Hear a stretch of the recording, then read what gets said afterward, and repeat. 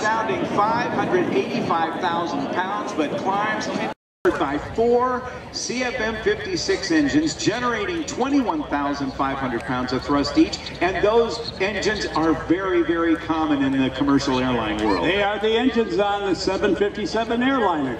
So around the world they always have access to engines that are common. In case you have an engine problem, look at the agility of this as he maneuvers the joystick, not the yoke. And for bad weather, they have what they call the HUD, H-U-D. It means heads-up display to be able to give you the best chance of getting in when the visibility and ceilings are very low. Now, you always bring up a point, the wingtips. Yeah. All right, see the airplane now as it comes back around. You see it in there. Slow speed pass coming up. Now watch carefully as Danny describe what's happening with the wing. All right, now look at the trailing edge. Flaps are down. It looks like a Venetian blind. The leading edge flaps are down as well. Leading edge devices. That changes the curvature of the wing and allows complete controllability at very slow speeds.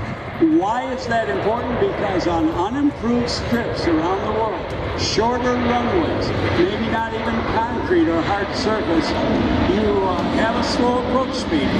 You have 2 sets of reversers on each engine. You have an anti-skid braking system, but you have a low approach speed.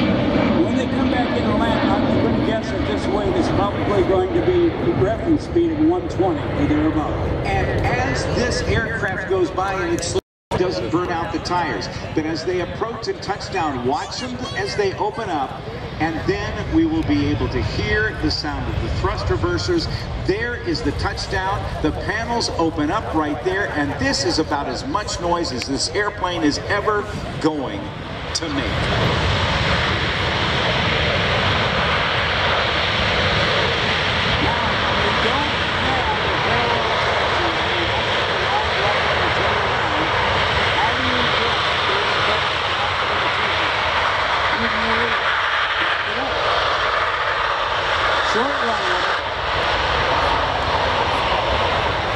There is a tiller on the left side of the left seat position.